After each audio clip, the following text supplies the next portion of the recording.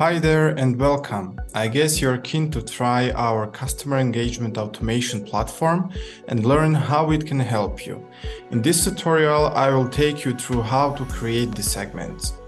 Creating segments is the way to group and classify users based on certain characteristics or traits that you can define.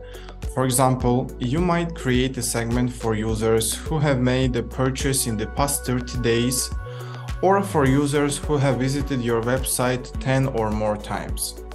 Segments allow you to filter through customers, understand different trends or patterns among them, and divide into different groups of people.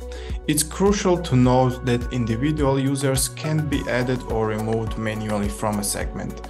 You can only define the rules that determine which users are included in the segment.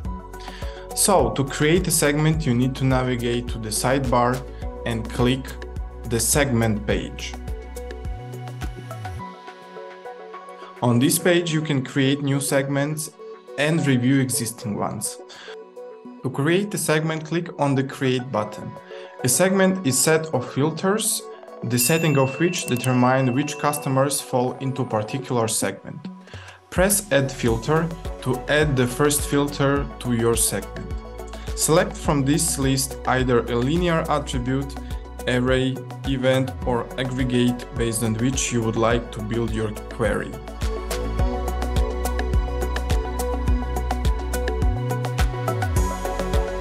To add more queries, you just press the Add filter.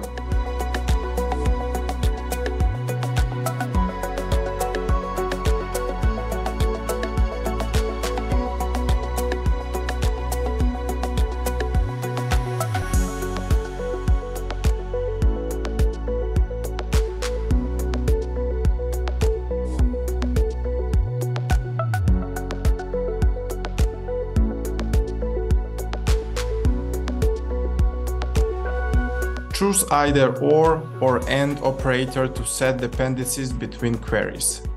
Or means that customers that match at least one of these queries will be segmented.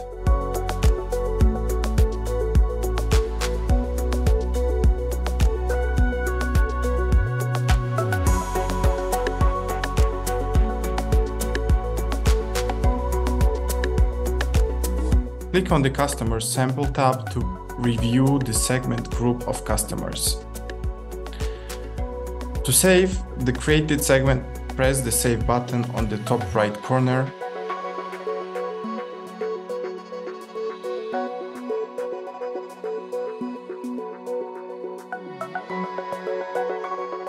Here is an example of how you might use segments to filter a group of customers. Let's say you want to create a segment for customers who have made a purchase in the past 6 months from the category Beauty and Health. To do this, you would add one filter with 2 subfilters to your segment.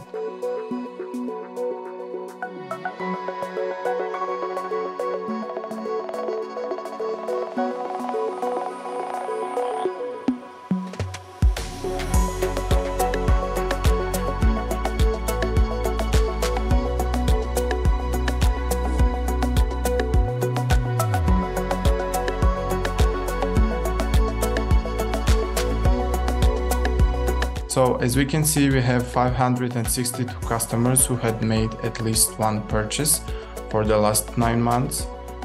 And the second event filter would be category Beauty and Health. So we are choosing the category field that equals Beauty and Health. By setting the operator matches all, you will create a segment of users who have met both of these criteria. So I hope this video was helpful to you. Comment below, like, share and subscribe if you enjoyed this tutorial. Look forward to seeing you.